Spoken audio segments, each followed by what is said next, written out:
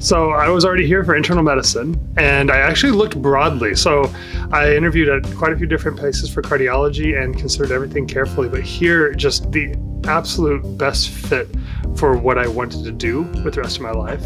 And as may come up in other people's interviews, you know, Rochester has been a fantastic place to live, and you really couldn't beat the level of training that you get here with clinical excellence, research excellence, as well as an incredible environment to live in. Honestly, we have an incredible community all the way down from the fellows who are here in the first year all the way up to our program director. Everybody has a special spot in this program. Everybody has gotten to know each other like a family, even in just the few months that we've been here. So I think it's a really incredible community that we share within our department.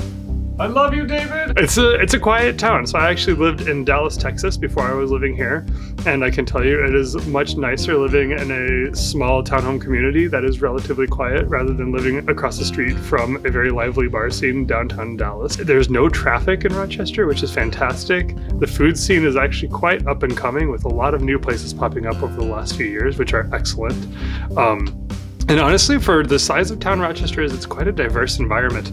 You have people from all over the world who have come to practice at the Mayo Clinic, and so with that brings a lot of different cultures, which has been really cool. Especially when looking here, dream big. You know, I think I really limited myself when I first got here for residency and said, oh, I'd be good in some research opportunity or some type of involvement and be lucky to publish something. You know, I really had low expectations for myself.